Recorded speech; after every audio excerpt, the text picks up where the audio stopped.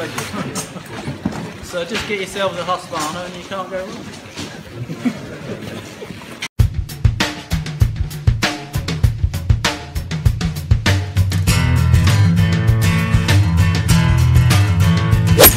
No, just a few changes. More or less ride a standard bike, standard engine and stuff. We have different suspension, but in general it's not too different from a stock bike. So the biggest difference are the tyres in the hard enduros. They do softer tyres. There's a few manufacturers. We run Goldentyre, so they've got two options: a real soft tyre, and then we run mousses as well, soft mousses. We can drill holes in them, or you can just use an older mousse for the gnarly stuff, and then the harder mousse for the fast racing. But that's probably the biggest difference you're ever going to make to the bike for the hard stuff. It just transforms it. I know some of you guys are using the trials tyres, but we're not really allowed to use them in the races, but obviously a trials tyre will grip a lot better. But if you're running tubes, just make sure you're running as low as you can without the risk of puncturing too much, obviously. If you can feel it hitting the rim, obviously you're going to puncture. And then the front, it doesn't matter too much, a little bit harder. The Goldentyre do a bigger tyre, which absorbs the rocks a little bit better. So that can probably make the biggest difference. And I just take a little tip. I take the locking nuts out the steering, so I've got a bit more turning through the trees and stuff. It makes quite a big difference. And yeah, that's about it really. With the two strokes, you can adjust the power valves quite easily. 3 different springs will wind it in and out. It's easy to test depending on your ability. So just as long as you feel comfortable.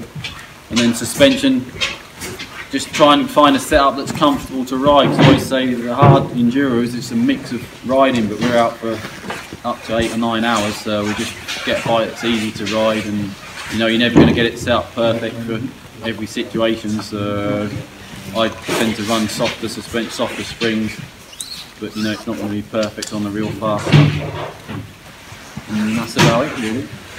Handlebar position, I always think line of the forks is somewhere near. You don't want it too extreme, too far back, but just for good stability. And then the levers, you can see, are just below horizontal. So just for when you're in different positions, you need to be able to in a comfortable position. It's all common sense.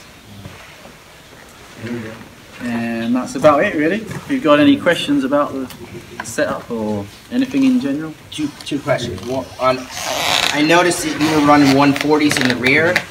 Are you typically running 140s, or on the hard enduros, what size tire are you running? Yeah, 140s.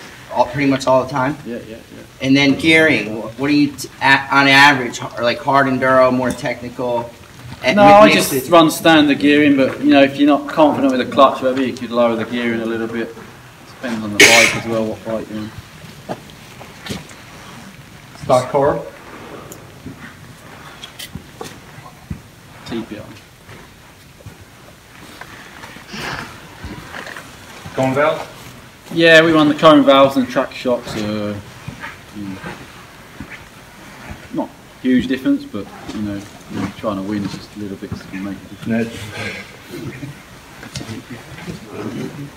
When you're doing the hard enduro stuff, do you like your rebound on like the slower side or the faster side? Yeah, in general it's going to be softer and bouncier, but yeah, just try and get happy medium in all conditions really.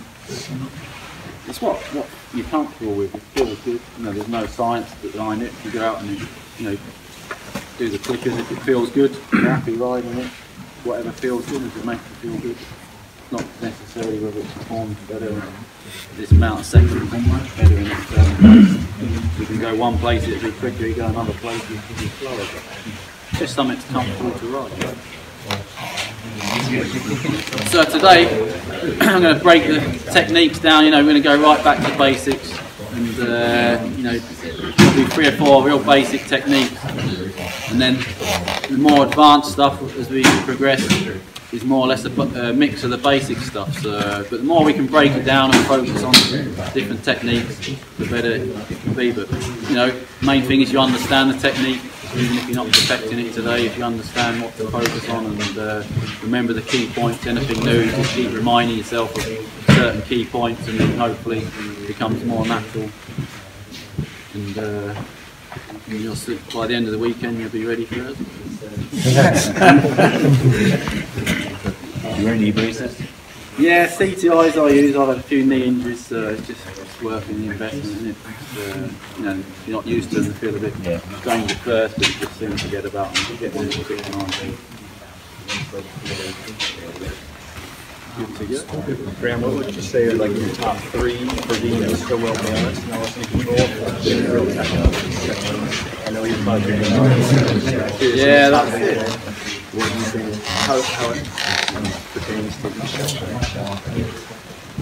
Well, when you're to be in control of the bike, it's all about the first lesson will be just getting the controls: front brake, rear brake, clutch, and throttle. So if you're working all them together, and you've got all the controls, which I've done schools before, and it's very rare that people are using all them controls. Even we're going to do it on the flat.